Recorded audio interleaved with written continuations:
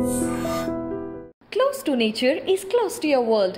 Myron Homes, Cherubic Farms at Chevilla, 7799949104. ఆంధ్రప్రదేశ్లో జనసేన అధ్యక్షుడు పవన్ కళ్యాణ్ ఉభయ గోదావరి జిల్లాలో పర్యటనలో భాగంగా తన ప్రాణాలకి హాని ఉంది, తను చనిపోయే అవకాశం ఉంది కాబట్టి ప్రతి ఒక్కరూ తనను కాపాడుకోవాలని చెప్పి దిశానిర్దేశం అటు జనసేన కార్యకర్తలకి నాయకులకి చేశారు. అయితే సెక్యూరిటీ అంశాలను కూడా పరిగణలో తీసుకోవాలి, దయచేసి ఎవరు కూడా తను కలవటానికి ప్రయత్నించొద్దు, సెక్యూరిటీ ఆంక్షలు వినాల్సిందని చెప్పి కూడా కరాఖండగా చెప్పారు. అసలు జనసేన అధినేత ఇది రెండోసారి తనకు ప్రాణహాని ఉందని బహిరంగంగా ప్రజల సమక్షంలో చెప్పడం అనేది ప్రస్తుతం వివాదాస్పదమైంది. ఖచ్చితంగా 500 మంది తన కోసం కాపు కాస్తున్నారని, వాళ్ళు ఎప్పుడైనా సరే తన మీద దాడి చేసే అవకాశం ఉందని కూడాను ఒక పార్టీ అధ్యక్షుడు చెప్పడంతో ఉభయ గోదావరి జిల్లాలో ఉద్రిక్తత వాతావరణాలు నెలకొన్నాయి. ఈ అంశం మీద మనతో మాట్లాడతాకి రచయిత, ఎడిటర్, అలాగే Telugu press academy chairman Kommineni Srinivas గారు మనతో ఉన్నారు. సార్ నమస్తే. సార్, కొత్తగా ఉంది, జనసేన అధ్యక్షుడు పవన్ కళ్యాణ్ నన్ను చంపేస్తారు, 500 మంది ద్వారంపూడిలో కాకినాడలో బీట్ వేశారని చెప్పి కూడాను అంత బహిరంగంగా చెప్తున్నారు. ఈ విషయంలో జనసేన వాళ్ళు చాలా హై టెన్షన్గా ఫీల్ అవుతున్నారు. వాళ్ళు అసలు పవన్ కళ్యాణ్ గారు నాకు అర్థమైంది ఏంటంటే వాళ్ళ పార్టీ వాళ్ళని తన దగ్గరికి రాకుండా చేయడం కోసం ఇదేదో ప్లాన్ చేసినట్టు అనిపిస్తుంది. అంత తప్పితే నిజంగా అంత ఇది ఉంటే నేను తాడ తీస్తా, మరి అద్దేస్తా, ఇద్దేస్తా, ఏది మక్కిలేర కొడతా, చెప్పులు చూపిస్తా, మరి ఇవన్నీ ఏంటి? ఆయన అచ్చంగా క్రిమినల్ భాష మాట్లాడుతున్నాడు. నేను ఆయన క్రిమినల్ అనే పదం నేను ఆయన వాడలేదు, కానీ బట్ ఆయన మాట్లాడుతున్న భాష అంతా క్రిమినల్ భాషే వాడుతున్నాడు. ఎమ్మెల్యేని పట్టుకుని ఏంటి భీమలా నాయకులాగా తీసుకెళ్తా, ఏంటిది అరాచకంగా ఉంది తప్పితే ఏమైనా అర్థం ఉందా? పైగా ఆయన చాలా మళ్ళీ డెమోక్రసీ అంట. ఆయన అచ్చంగా చంద్రబాబు గారు లోకేష్ అంటే పోనీ ఇంకా ఎదగాల్సిన వయసు, అతను ఏదన్నా అన్నా అంటే పాని అనుకోవచ్చు. చంద్రబాబు గారు అన్నారంటే ఆయన అలవాటు అబద్ధాలు ఆడటం, అబద్ధాలు ఆడటం. ఈయన కొత్త అవతారం ఎత్తినట్టుగా ఈ ఓటమి నుంచి వచ్చిన ఫ్రస్ట్రేషన్లో ఒక రకంగా చెప్పాలంటే, మీరు ఆ స్పీచెస్ అన్ని వింటున్నారా? వింటే ఏమనిపిస్తుంది అంటే, పిచ్చి ఆయనకు ఉందని నేను చెప్పకూడదు కానీ చెప్పను కానీ, బట్ ఆ ప్రసంగం వింటే ఆ పిచ్చితనం పీక్ లెవెల్కి వెళ్ళిందనే భావన అయితే నాకు కలుగుతూ ఉంది. దాంట్లో ఒక అర్థం లేదు, అర్థం లేదు, ఒక విషయం లేదు. ఇవన్నీ కూడా చంద్రబాబు గారు, పవన్ కళ్యాణ్ గారు ఇద్దరు కుట్ర పని చేస్తున్నారని నాకు అనిపిస్తుంది. వాళ్ళకి తోడు ఈనాడు, ఆంధ్రజ్యోతి, వాళ్ళ పేపర్ చూడంగానే రాష్ట్రంలో ఏదో జరిగిపోతుంది, శాంతి భద్రతలన్నీ నాశనం అయిపోయినాయి, క్షీణించిపోయాయని ఒక పచ్చి అబద్ధాన్ని ప్రచారం చేయడం కోసం ఇట్లాంటి ఘటనల్ని వాడుకుంటున్నారు. ఇప్పుడు హైదరాబాద్లో నిన్న ఎంపీడీఓ ఒక ఆయన్ని కిడ్నాప్ చేసి హత్య చేశారు. మరి రాయమనండి, ఎందుకు రాయలేదండి? ఎందుకు రాయట్లేదు? రాయాలి కదా, అది పెద్ద ఇష్యూయే కదా. అది కూడా ఒక రిటైర్డ్ ఫ్యామిలీ మ్యాటర్. ఇక్కడ పాయింట్ ఏంటంటే, సమాజంలో కొన్ని నేరాలు ఎప్పుడు జరుగుతూనే ఉంటాయి, ఇప్పుడు జరుగుతాయి. చంద్రబాబు గారి టైంలో ఎన్ని జరగల? ఇప్పుడు అమెరికాలో రోజు కాల్పులు జరుగుతున్నాయండి. అందుకని అమెరికా వెళ్ళకుండా ఉండమనండి. అమెరికా అసలు మన వాళ్ళు ఎందుకు ఎగబడి వెళ్తున్నారు? వెళ్ళొద్దని ఈనాడు వారు, రామోజీ గారు కానీ, ఆంధ్రజ్యోతి వారు కానీ రాయొచ్చుగా. అదంతా అరాచకం అయిపోయింది, కాల్పులు అయిపోయింది, ఇంకా మీరు అసలు అక్కడికి వెళ్ళొద్దని రాయొచ్చు కదా. అది రాయరు. కేవలం జగన్ గారి ప్రభుత్వాన్ని బదనామం చేయాలనే ఒక దురుద్దేశంతో, దుష్ట సంకల్పంతో అటు చంద్రబాబు గారు కానీ, ఇటు పవన్ కళ్యాణ్ గారు కానీ ఇద్దరు పోటీ పడి అబద్ధాలు ఆడుతున్నారు. నేను అబద్ధం అన్న పదం ఎందుకు వాడుతున్నానంటే, నేను కొద్దిసేపు ఆయన ఉపన్యాసం విన్నా, అన్ని అబద్ధాలు ఆడుతున్నాడు. ఎక్కడ కూడా బాబు బీహార్ అంటాడు, ఇంకేదేదో అంటాడు. నిజంగా పరిస్థితి ఉందా? పరిస్థితి ఉంటే అసలు ఎక్కడన్నా అసలు ఎంత అలజడి ఉండేది? అంటే ప్రశాంతంగా ఉంది అంటే అసలేమి జరగవంటే జరుగుతాయి, ఎప్పుడేం జరుగుతాయి. ఇప్పుడు హైదరాబాద్లో ఎన్ని రేపులు జరిగినాయి. ఇప్పుడు బీజేపీ వారు కూడా మాట్లాడుతున్నారు కదా, పెద్ద పోటుగాళ్ళు. మరి ఢిల్లీలో ఎన్ని రేపులు జరుగుతూ ఉన్నాయి. మరి అమిత్ షా గారిని ఉత్తరప్రదేశ్లో నిన్న 3 రోజుల్లో 54 మంది ఆసుపత్రిలో చనిపోయారట. అది చూడమనండి. ఉత్తరప్రదేశ్లో ఎదురుగా ఇట్లా మాజీ ఎంపీ పక్కన ఉన్నాయి, అందరి సమక్షంలో కాల్చి పడేశారే, కోర్టులో కాల్చి చంపారే. ఆయన ఎవరో బీజేపీ ఎంపీ ఒక ఆయన వచ్చి అమ్మో ఆంధ్రప్రదేశ్ అని కథలు చెప్తే జనం చెవుల్లో పూలు పెట్టుకునేవారు. ఎక్కడైనా సరే ప్రశాంతంగా ఉండాలని కోరుకోవచ్చు. రాజీనామా చేసే పరిస్థితి అంట.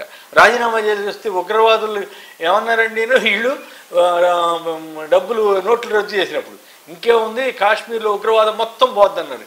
ఏమైంది? ఇప్పటికీ చస్తూనే ఉన్నారు. మొన్న కూడా ఒక 4 పోయారు కదా మన వీర సైనికులు, వీర జవాన్లు. అంటే పొంతన లేని ఆరోపణలు. అంటే పొంతన లేని కాదు, తమ ప్రభుత్వం ఉన్న చోట ఎంత అరాచకంగా ఉన్నా కూడా బుల్డోజర్లతో కూల్చేశారు కదా యూపీలో. అదే ఎక్కడ చేస్తే ఈ పాటికి అంత రచ్చ చేసి ఉండేవాళ్ళు. మరి దాన్ని అంతటినీ చంద్రబాబు గారు పవన్ కళ్యాణ్ సమర్థిస్తున్నారో లేదో చెప్పమనండి. అట్లా అక్కడ అందరి సమక్షంలో ఇద్దరిని కాల్చి, మాజీ ఎంపీనే కాల్చి చంపారు కదా, అది దాన్ని సమర్థిస్తున్నాడో లేదో చెప్పమనండి.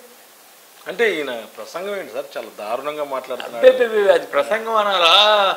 ఆయన ఒక మాట అన్నాడు, నేను వదిలిపెట్టను, నేను మీకు బోరు కొట్టినా కూడా మాట్లాడతాను అంటున్నాడు. నిజంగానే అది కంటిన్యూస్గా వినాలంటే చికాకు కలుగుతుంది, బోరు కొడతాను. అది వాస్తవం చెప్పి అంతవరకు మాట తను బోరు కొట్టిస్తున్నా అన్న సంగతి అతనికి తెలుసు. ఒకదానికి పొంతన లేకుండా మాట్లాడటంలో చంద్రబాబు ఎక్స్పర్ట్. ఇప్పుడు ఆయన నేను అనుసరించి అచ్చంగా అవే పదాలు, అవే మాటలు, అవే ఆరోపణలు, అవే.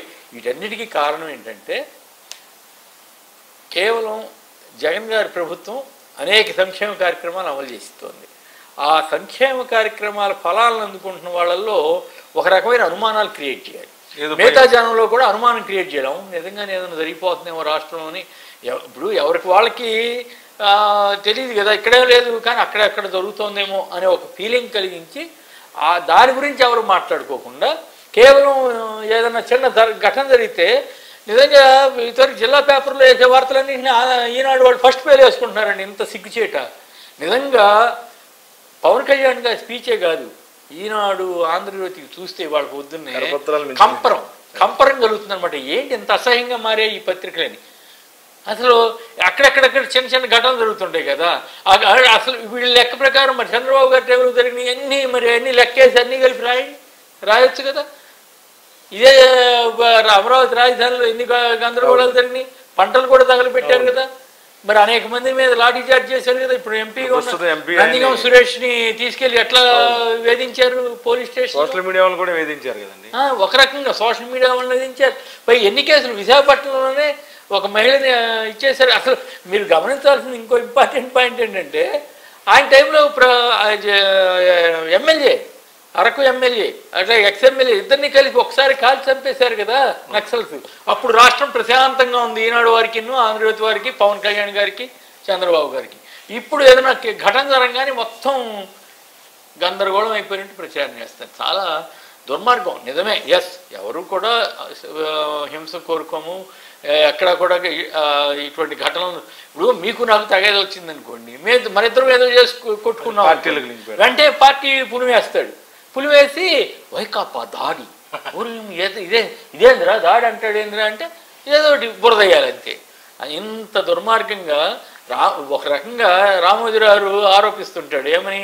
కక్ష కట్టింది జగన్ గారి గవర్నమెంట్ కక్ష కట్టిందా లేదా అనేది పక్కన పెడితే, 4 ఏళ్లుగా ఈయన కక్ష కట్టే కదా రాస్తా ఉంది ఖచ్చితంగా జగన్ గారి మీద. ఆయన మాకు, నేను అనేక సందర్భాల్లో చెప్పా, ఆయన అప్పుడు మేము ఆయన దగ్గర పనిచేసే రోజుల్లో ఇట్లా రాయమని చెప్పలా, అబద్ధాలు రాయమని చెప్పలా, నిజాలే రాయండి అని చెప్పేవాడు. ఏదైనా సరే 2వ వర్షం తీసుకున్నారా లేదా అని అడిగేవాడు. అట్లాంటిది ఇప్పుడు అసలు అడ్డగోలండి. కేవలం జగన్ గారు అన్న ఆయన ముఖ్యమంత్రిగా ఉండడానికి వీల్లేదు. ఆయన మనకు తెలియకుండా ఇన్ని సంక్షేమ కార్యక్రమాలు అమలు చేసి ఎంతమందిని ఆకట్టుకుంటాడా, ఆ కుట్ర కుళ్ళు. ఇప్పుడు పవన్ కళ్యాణ్ గారు కూడా అదే తరహాలో ఏంటంటే, ఏ ఊరికి వెళ్తే ఆ ఊర్లో ఎమ్మెల్యేని పట్టుకుని నోటికి వచ్చినట్టు మాట్లాడటం, లోకేష్ మాట్లాడినట్టు ఈయన మాట్లాడేది. ఈయన జనసేన అధ్యక్షుడు కదా, జనసేన అధ్యక్షుడు అయ్యండి ఒక కాకినాడ ఎమ్మెల్యేని పట్టుకుని అంతంత మాట్లాడతాడా? వాళ్ళు ఎట్లారా పొలిటికల్ బ్యాక్గ్రౌండ్ కలిగి ఫ్యామిలీ వాళ్ళది ఎట్లా కాదు, సభ్యతగా తిట్టు, అవును, సభ్యతగా విమర్శించు, తప్పేం కాదు. కానీ అడ్డగోలుగా మాట్లాడితే అసలు నువ్వేమంటున్నావు? మేము అధికారంలోకి వచ్చిన తర్వాత మనుషులని అంటే లాక్కుని తీసుకెళ్తా అంట ఆ రెడ్డి గారిని. సో ఆ రెడ్డి గారిని లాక్కుని తీసుకెళ్లే హక్కుని ఈయనకేమో రాజ్యాంగం ఒకవేళ ఈయన అధికారంలోకి వచ్చాడే అనుకుందాం, రాడు, వచ్చేది లేదు, పెట్టేది లేదు, అది వేరే విషయం. ఎందుకు అది దాని గురించి మళ్ళీ వేరే మాట్లాడుకుంటాం. వస్తే నేనట్టు చేస్తానని చెబుతున్నాడు. ఓ పక్కేమో దేశంలో ఉన్న వాళ్ళందరినీ క్రిమినల్ వ్యవహారాలు చేస్తున్నారంటాడు. ఈయన నేను అధికారంలోకి వస్తే అంతకంటే పెద్ద క్రిమినల్ అవుతాను అంటున్నాడు. అట్లా ఎవరైనా లాక్కెళ్తారా? కాదు సార్, సినిమాటిక్గా రాజకీయాలను పులిమేసి ఆరోపించి మిమ్మల్ని మోకాళ్ళ మీద కూర్చోబెడతాం, మరి అవన్నీ రాజ్యాంగంలో ఏ చట్టంలో ఉన్నాయంట, ఏ ఐపీసీలో ఉందంట? మరి ఆయన చదువుకున్నాడు లేదా? ఏం చదివాడు నా పొందాడు? నేను ఎక్కడో ఏదో టీవీలో చూశాను. ఆయన 10th క్లాస్ పాస్ అంట, ఇంటర్మీడియట్ ఫెయిల్ ఏదో అంట. ఆయన జనానికి నీతులు చదువుకి దానికి సంబంధం లేదు కానీ తర్వాత అర్థవంతంగా ఇప్పుడు అక్కినేశ్వరరావు కూడా చదువుకోవాలి, కానీ ఆయన ఎంత అర్థవంతంగా మాట్లాడతాడు, ఎంత సమాజానికి ఉపయోగపడే విధంగా మాట్లాడతాడు, ఆంగ్ల భాష ఎంత నేర్చుకున్నాడు. అట్లా ఉండాలి. కానీ ఇదేంది పిచ్చి భాష ఏంటి, అరాచకం ఏంటి, బూతులేంటి? బూతులు మాట్లాడతారండి ఒక అధ్యక్షుడు అయ్యండి, పార్టీ అధ్యక్షుడు అయ్యండి. ఈ ఖచ్చితంగా కేవలం మళ్ళీ కులాలు మతాలు నాకు ఇంట్రెస్ట్ లేదంటాడు, అచ్చంగా కులాల గురించే మాట్లాడతాడు. అంటే అతనిలో ఆ ఫ్రస్ట్రేషన్ ఆ స్థాయిలో ఉంది. అతను గెలవలేననే ఒక ఫీలింగు, భయం, ఇట్లాంటివన్నీ అనిపిస్తుంది అనమాట. ఇంకోటి ఏంటంటే దీంట్లో లక్ష్యం రెచ్చగొట్టడం. అంటే అతను ప్రత్యర్థులను వైసీపీ వాళ్ళను లేకపోతే ఇంకెవరన్నా తనంటే ఇష్టం లేని వాళ్ళని రెచ్చగొట్టడం అనమాట. రెచ్చగొట్టి తిట్టాడు అనుకోండి, వాళ్ళు మనుషులే కదా, వాళ్ళు ఏదైనా చేశారనుకోండి, ఇంకేముంది వైసీపీ ప్రభుత్వం నన్ను ఏది చేయబోయిందని మళ్ళీ ప్రచారం చేయడం. ఈ రకమైన దిక్కుమాలిన స్ట్రాటజీస్ తోటి అసలు విషయాల్ని పక్కన దారి పట్టించి ఈ కనపడిన ఎమ్మెల్యే అంతరం మీద బూతులు తీరుతా ఈ రకంగా సాగుతున్న దాన్ని ప్రజలు ఆదరిస్తే ఇక అంతకంటే పిచ్చితనం ఇంకోటి ఉండదు. ఖచ్చితంగా పవన్ కళ్యాణ్ గారి యొక్క స్పీచ్లు పిచ్చితనానికి పీక్ అని మాత్రం చెప్పచ్చు.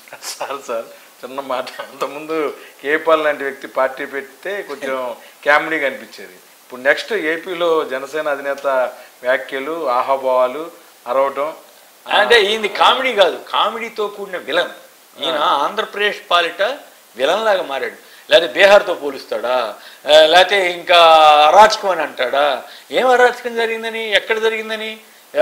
ఏ గవర్నమెంట్లో జరగట్లేదు. మోడీ గారి గవర్నమెంట్ని తిట్టమని దమ్ముంటే, కేసీఆర్ గారి గవర్నమెంట్ని తిట్టమని దమ్ముంటే,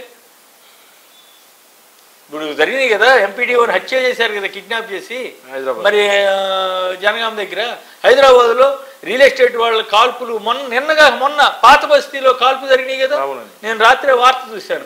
కాల్పులు జరిగి గందరగోళం అయింది కదా, మరి అవన్నీ మాట్లాడమనండి. ఎందుకని సార్ దమ్ముంటే? కేసీఆర్కి ఒక నీతి, ఇటు వైఎస్ జగన్కి ఒక నీతి అని ఏం లేదు. ఇక్కడ ఏంటంటే చంద్రబాబు గారికి అధికారం పోయింది, ఆయన బాధపడుతున్నాడు.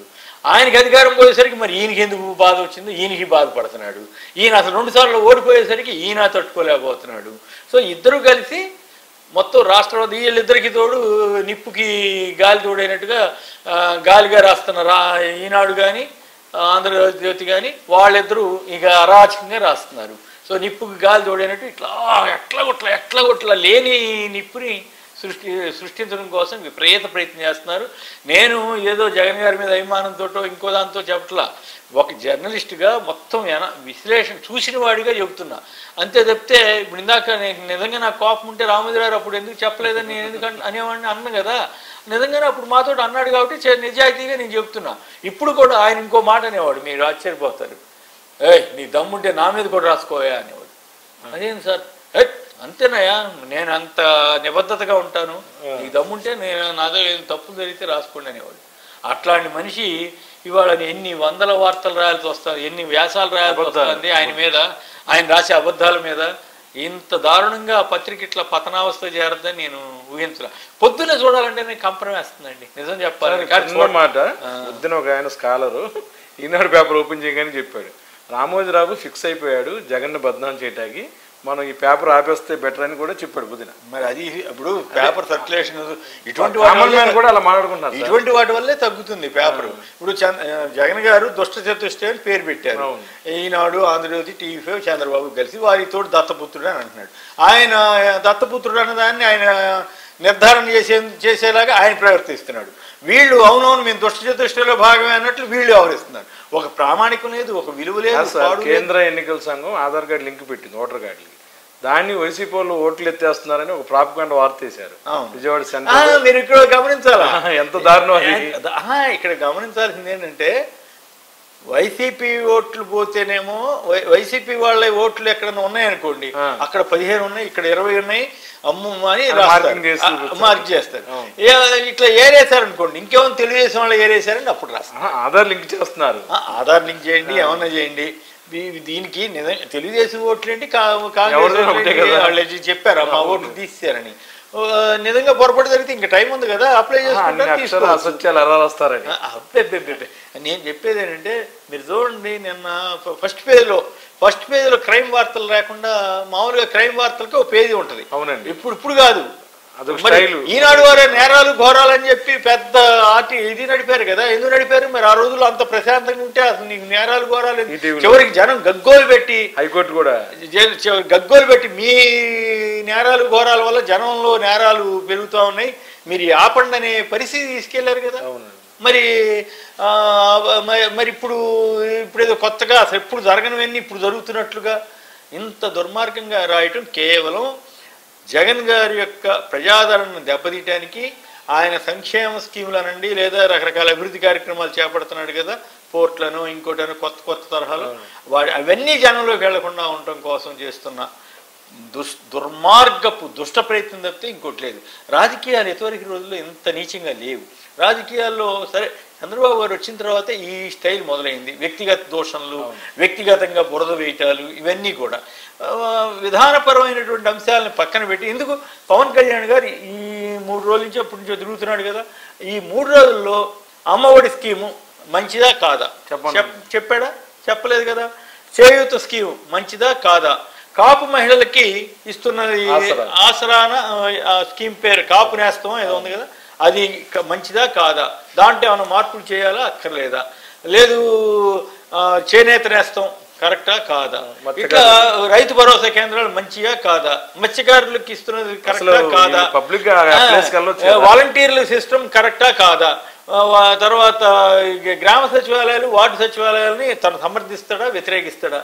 ఈ అంశాల జోలికి వెళ్లకుండా ఎంతసేపు నోటుకొచ్చినట్టు బూతులు తిట్టడం, ఎంతసేపు ఈ శాంతి ఏదో ప్రమాదం జరిగిపోయిందని ఒక పచ్చి అబద్ధ ప్రచారం చేయటం, అబ్బో ఇంత దుర్మార్గంగా నేనైతే చూడలేదండి గతంలో. గతంలో కూడా కాంగ్రెస్ వ్యతిరేకంగా ప్రచారం చేసిన మాట నిజమే కానీ, రాసిన మాట నిజమే కానీ, అప్పుడు కూడా కొన్ని ప్రమాణాలు పాటించడం జరిగింది. సార్ ఒకటి చెప్పండి ఫైనల్గా, ఏదైతే తన చావు వంగవీటి రంగాతో పోల్చుకుని ఒక రకంగా ప్రజల్ని స్లో పాయిజన్ లాగా ఉత్తేజాన్ని, ఒక రకం ఉద్రేకాన్ని కలిగించే కార్యక్రమం అయితే జనసేన అధినేత అంటే అదే తెలివి తక్కువతనం కదా. వంగవీటి రంగాన్ని చంపింది ఎవరు? ఇప్పుడు అదే కదా వీళ్ళు అడుగుతాను. నేను కొట్టు సత్యనారాయణ గారు వీళ్ళంతా ఎవరు ఏమడుగుతున్నారు? వంగవీటి రంగాన్ని హత్య చేసింది తెలుగుదేశం వారు అన్న సంగతి బహిరంగ రహస్యమే కదా. తెలుగుదేశం మీదే కదా ఆరోపణ వచ్చింది. డైరెక్ట్ గా ఆయన పార్టీ నాయకుడు హరిరామ జోగి గారు ఏదో రాశాడు. ఏమని రాశాడు? చంద్రబాబే గ్రీన్ సిగ్నల్ ఇచ్చాడో లేకపోతే ఆయనకి తెలిసే వంగవీటి రంగ హత్య జరిగిందని. మరి దాని ప్రకారం ఆయన మరి ఎందుకు చంద్రబాబు వెనకాలే చొక్కా పట్టు తిరుగుతున్నాడు పవన్ కళ్యాణ్ గారు? మరి తిరగకూడదు కదా. సో అంటే ఆయనకి విలువలతో పని లేదు, కట్టుబాటులతో పని లేదు. కానీ యాగం అంటాడు, మరి ఒంటరిగా ఎట్ట యాగం చేశాడు? అందరికీ సనాతన ధర్మం గురించి ఏమో ఉపన్యాసం చెబుతున్నాడు, మరి ఒంటరిగా ఎట్ట యాగం చేశాడు? అంటే ఆయన పైగా ఎన్ని రకాల మాటలు మార్చాడు. సీఎం పదవి కానించి, జనం పదవులు కానించి ఎన్ని మాటలు మార్చాడు. ఒక విశ్వసనీయత లేదు, ఒక విలువలు పాటించే పరిస్థితి లేదు. శత్రు సంహారం తర్వాత ఆయనే కదా ఆ రోజుల్లో గతంలో ఆయన అది కాల్ చేస్తానంటే అది తుపాకీ పట్టుకు బయలుదేరి తిరిగాడు కదా, అది తుపాకీ పట్టుకు తిరిగాడు. తర్వాత పోలీస్ స్టేషన్ హ్యాండ్ ఓవర్ చేశాడు. ఇవన్నీ జరిగినాయి కదా. అంటే ఆయన మనస్తత్వమే ఫికిల్ మైండెడ్ అంటారు.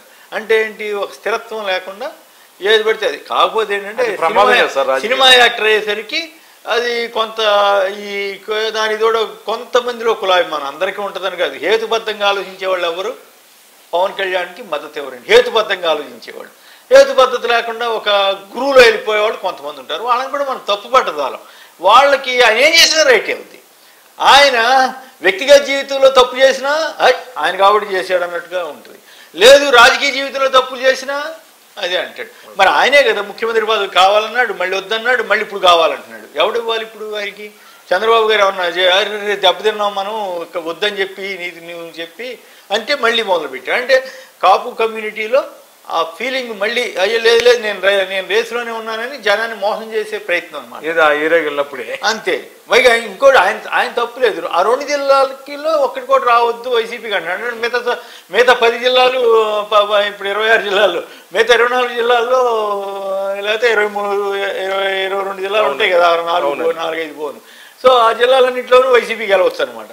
అంటే ఆయన దుష్ట సంకల్పం అనమాట. మామూలు నిజానికి ఆయన గాజువాకట్టు భీమవరం పెట్టుకోవాలి. అక్కడ పోయి ఇక్కడ దాకా వచ్చాం కాబట్టి ఈ 2 చోట్ల పెట్టుకోవాలి. అన్నవరం నుంచి ఎందుకు పెట్టుకున్నాడు అంటే ఒక సామాజిక వర్గాన్ని రెచ్చగొట్టడం కోసం, ఇట్లాంటి సుపారీ గిపారీ అని అబద్ధాలు చెప్పడం కోసం. ఆయనకి ఏదైనా సమాచారం ఉంటే వెళ్ళి కంప్లైంట్ చేయండి. లేదు ఆయన వెళ్ళకపోయినా ఆయన పార్టీ వాళ్ళకి ఇచ్చి డీజీపీకి ఇచ్చి ఫలానా వాళ్ళు చేశారు. ఆ మధ్య అట్లాగే కదా హైదరాబాద్లో రెక్కీ చేశారని నువ్వు దిక్కుమాలిన ప్రచారం చేశారు. తీరవుతాడు పార్కింగ్లో గొడవను కూడా తనకు అనుకూలంగా మార్చుకోవడం. ఇది చాలా నికృష్టమైనటువంటి అలవాటు అండి. ప్రజల్ని తప్పుదారి పట్టించడం ద్వారా తను రాజకీయ లబ్ధి పొందాలనుకునే ధోరణి మంచిది కాదు. అది ఏ పార్టీ చేసినా కూడా, ఈ పార్టీ ఆ పార్టీ అని ఏ పార్టీ కూడా చేయకూడదు. అది ఈయన హద్దులు దాటి చేసేస్తున్నారు. ఆ హద్దులు దాటకుండా ఏదో జనరల్గా అనుకుంటే వెళ్తే అదో పద్ధతి. అంతేగాని అబ్బో చాలా బీభత్సంగా ఆయన మారాడు. దురదృష్టం. ఆయన ఈసారి నాకు గెలుస్తాడో లేదో తెలియదు కానీ నన్ను గెలిపించండి అని ప్లీజ్ అని అడుగుతుంటాడు. కాసేపు ఎవడు అడ్డు వస్తాడో చూస్తాడు. ఎవడెందుకు అడ్డు వస్తాడు? నీకు జనంలో ఆదరణ ఉంటే అట్ట గెలుస్తావు. మీరే కదా 2 చోట్ల ఓడిపోయింది. ఎవరు ఓడిపోమన్నారు? ఎందుకు ఓడిపోయారు? మీరు ఆత్మపరిశీలన చేసుకోండి. ఇవాళకి ఎలక్షన్ కమిషన్ కూడా అడిగింది అంట కదా, నీ కమిటీ లేనిదయ్యా, నీ కమిటీలే లేవు, పాడు లేవు. నీ అసలు పైగా నువ్వు ఇంకా అంతకంటే పెద్ద జోక్ ఏంటంటే పోటీ చేసేదేమో 30-40 కూడా ఉండవంట. ఆయన గవర్నమెంట్ వస్తుందంట. ఇది ఎక్కడ ఆయనే గవర్నమెంట్ వచ్చేస్తే, జనసేన గవర్నమెంట్ వచ్చేసిన తర్వాత అది చేసేస్తాం ఇది చేసేస్తాం అంటే ముందు అసలు నీ గవర్నమెంట్ రావాలంటే ఎన్ని రావాలో కూడా నీకు తెలియదా? మొత్తం 170 సీట్లు ఉండి 170 సీట్లలో పోటీ చేసి దాంట్లో 90 సీట్లు గెలుచుకుంటేనే కదా మీరు గవర్నమెంట్ వచ్చేది.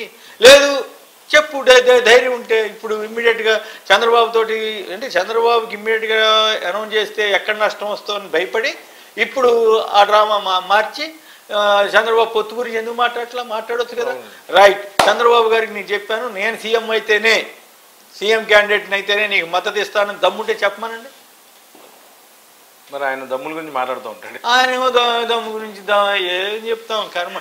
మాబోటి వాళ్ళని విశ్లేషించాలంటే కూడా ఒక్కోసారి చాలా ఇబ్బందికరంగా ఉంటుంది. ఏమిటి పవన్ కళ్యాణ్ ఒకప్పుడు మరీ ఇతర రోజులు ఎంత ఇదిగా లేడండి. ఏ మాటగా ఉంటా అతను ఏదో సరే పంచరోడు కొట్టాలి అట్లాంటివి 1-2 డైలాగులు వాడినా ఓవరాల్గా వచ్చినప్పుడు అతనికి ఉన్న ఫ్యాన్ ఫాలోయింగ్ కానీ అవన్నీ చూసినప్పుడు మరీ అరాచకంగా మరీ ఎంత అంటే దిగజారడంలో కూడా ఈ రకమైన కొత్త రికార్డులు సృష్టిస్తున్నాడు. సో దురదృష్టం. అట్లా చేయకుండా వాల్యూస్ ప్రకారం నువ్వు సిద్ధాంతాలు మాట్లాడు. నిజంగా శాంతి భద్రతలు బాగోతే ఏ రకంగా బాగోలేదు చెప్పు, ఇతర రాష్ట్రాల్లో ఎలా ఉందో చెప్పు. కేవలం ఈనాడులో రాసిన చెత్త, ఆంధ్రజ్యోతిలో రాసిన పిచ్చి వార్తలు ఇవన్నీ కలిపి చదివే పరిస్థితికి చివరికి రాజకీయ నాయకులు వచ్చారు. ఓకేనా. రాష్ట్రంలో జనసేన అధినేత పర్యటన ఉభయ గోదావరి జిల్లాల్లో తనకు ప్రాణహాని ఉందని చెప్పడం పట్ల అభ్యంతరం వ్యక్తం చేస్తున్నారు senior journalist editor Kommineni Srinivasa గారు. ఏమైనా అటువంటి పరిస్థితి ఉంటే ఖచ్చితంగా డీజీపీకి ఫిర్యాదు చేయవచ్చు తప్ప ఇతర ప్రాంతాల్లో ఏదైతే పబ్లిక్ ప్రాంతాల్లో ప్రజలను ఉద్దేశించి రెచ్చగొట్టడం అనేది సబబు కాదని కూడాను ఆయన స్పష్టం చేస్తున్నారు. వీడియో జర్నలిస్ట్ విజయకృష్ణతో కలిసి iDream కోసం అబ్దుల్ అలీం, విజయవాడ.